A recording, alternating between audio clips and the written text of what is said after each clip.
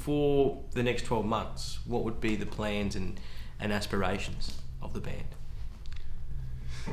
Just make just millions of dollars.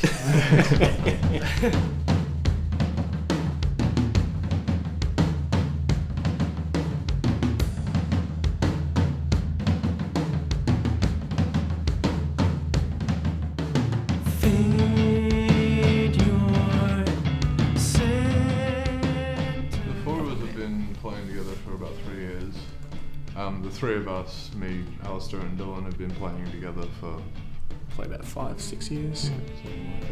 We were from a previous band. Played with a couple of guys who didn't exactly have the same sort of influences and interests that we did, so it was... Writing was a bit more of an effort. It was a huge compromise from everyone to work together. Absolutely, and now so we sort of broke off and went in our own directions. Yeah, with the addition of Marty, we've just sort of found our niche. Yeah. Coming up with ideas for songs in the vein, similar sort of feelings that we usually write about with the music, but that kind of happens subconsciously, not intentionally. It's just for what we like.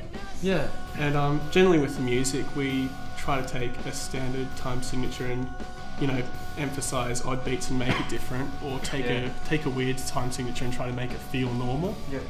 Yeah. So yeah, it's hard because we've got to pick our shows with bands similar to us whose fans will get us. Yeah, it is interesting. We seem to play a lot of shows with a lot of hardcore and metal bands, but we don't fit that niche at all. We're always the odd ones out. Yeah. Honestly, we just want to play shows and keep writing. Let it grow organically.